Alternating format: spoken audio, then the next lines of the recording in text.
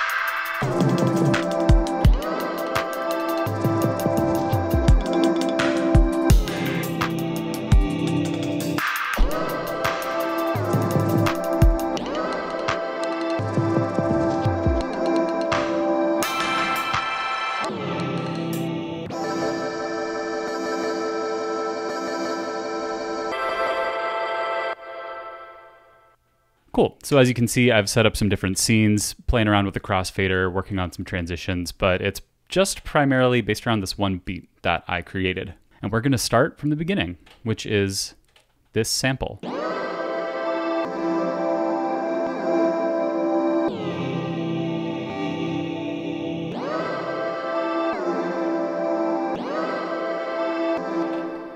So a bit of a story on this sample. It actually came from a Digitone pattern that makes up the melodic components of a song that I plan to release soon.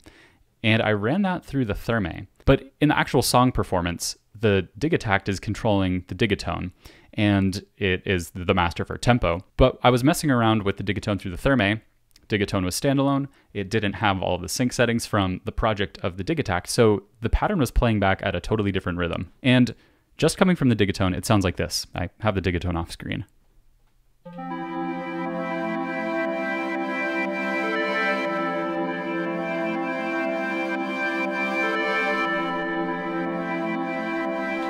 And I had that running through the Theremae, fully wet. The mix was all the way up, pitch shifting up a perfect fifth and then down an octave, creating its own sequence at a super slow speed, which is where you get all of that nice aliasing. I have this assigned to track 4. I just sampled it through the recording buffer, and then I placed trigs down to jump in at various points of the sample.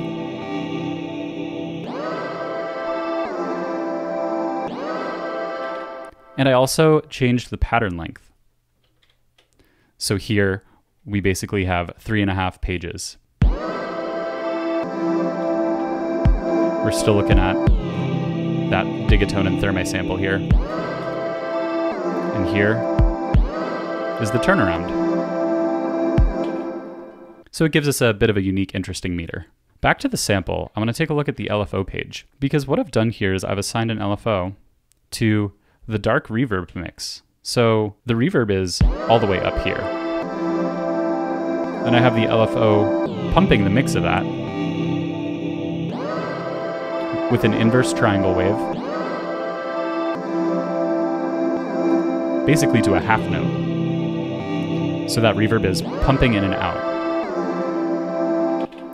It's an interesting sidechain effect that is automating the reverb signal only. One of my favorite things to do on the Octatrack. And it's really great that with the LFOs you can send different waveforms to different components and parameters of the individual effects. So let's move on to the percussion. And I'm just going to really quickly play the kick and hi-hat pattern for you.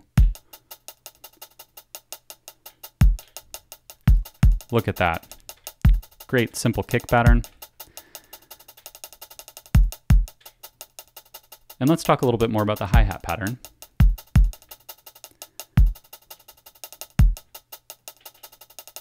So I'm not using any LFOs here, but you can probably hear that there's some stuff going on. And you can also probably notice that all of these red trigs I have are all blinking yellow. And that just means that I've automated a parameter using the knob corresponding to various parameters as the pattern was playing. And the 3 parameters that I have altered are attack, volume, as you can see. These are all in different settings. And the delay send.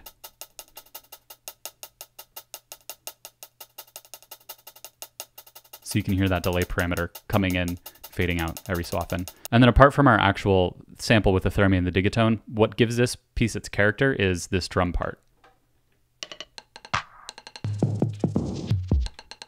Just gonna let it play through and let you watch the trigs.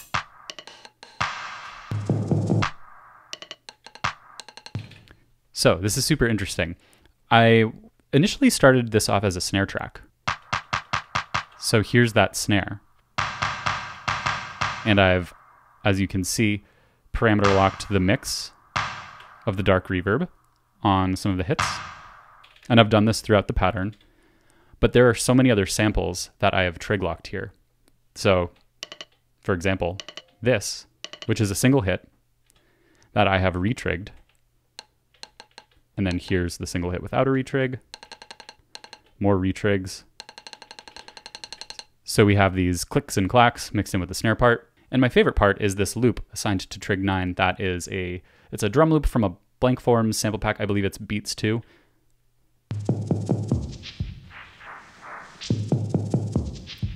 And that's the loop. But what I've done is I've kind of chopped it up and assigned it to these trigs.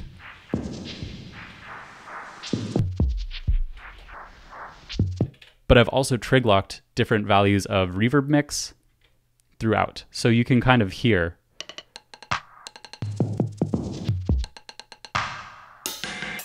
the reverb come in and out.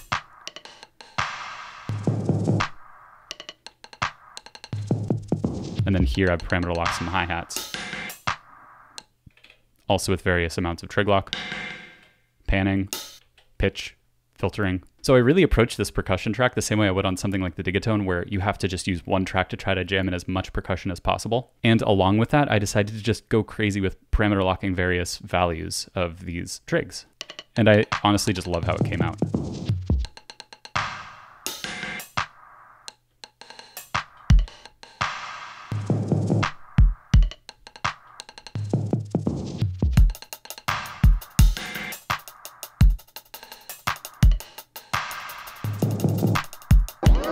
And there's the one.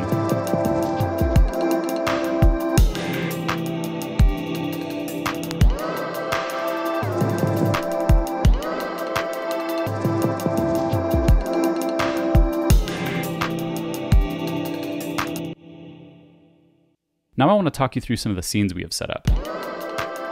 So scene 9, all I've done here is on my percussion parts, I've pitched down the hi-hats, and I've pitched up the percussion track on track 2. So I can do this. Just for little changes and transitions.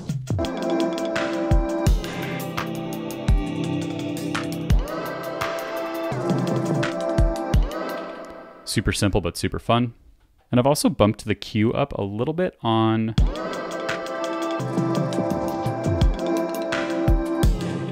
our melodic sample. Scene 10 is a bit more obvious. High pass filter.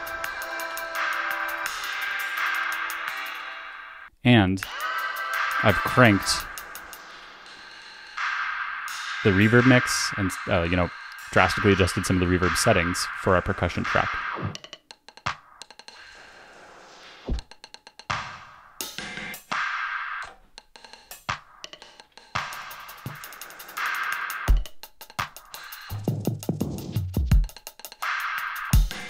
Which is really great for little drops wherever you want to put them in, and kind of gives you the opportunity to play around and improv and find some different rhythms within the rhythms, as they say. And finally, this scene where we only have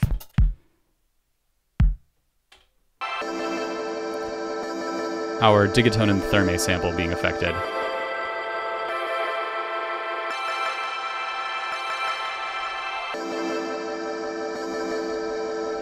And all I've done here is played with the pitch, the rate, the retrig and the retrig timing. So if we want to just grab one of our trigs,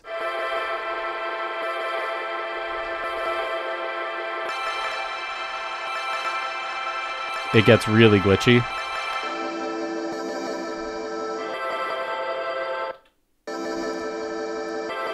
But one of the coolest parts, in my opinion, is how the crossfader works. Because when you set a parameter on the B side of the crossfader, it basically assigns a spectrum of values through the length of the crossfader on all the settings that you've adjusted. So in between A and B, we're going to get all of the values between default and an octave up for pitch, all of the values between a full 100% forward rate and a 100% backward rate, and same with the retrig. So we can get some weird, juicy ambient stuff that would be super fun to sample elsewhere or just brood in. So we're still going forwards here with the rate, but we're pitching down. And this at the middle is going to be close toward like an absolute standstill. And as we go toward the right on scene B, we're going to be playing backwards and further increasing the pitch until we're at an octave up.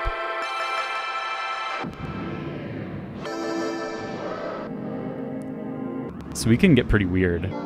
Put ourselves somewhere here.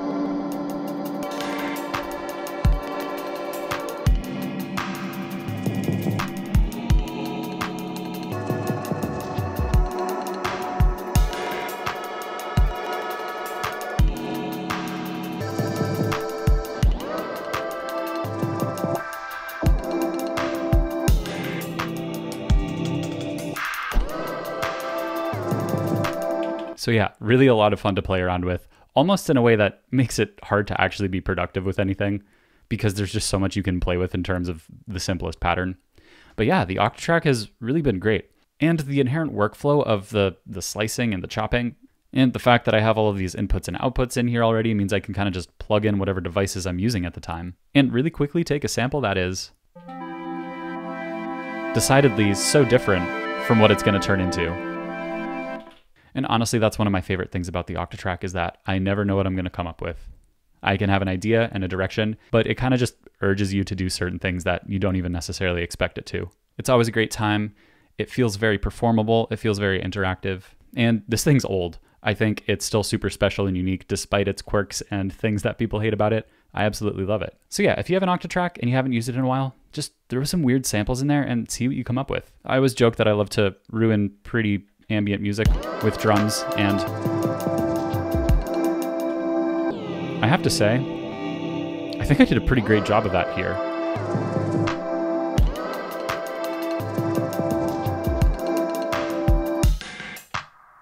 Like, this track just makes me laugh.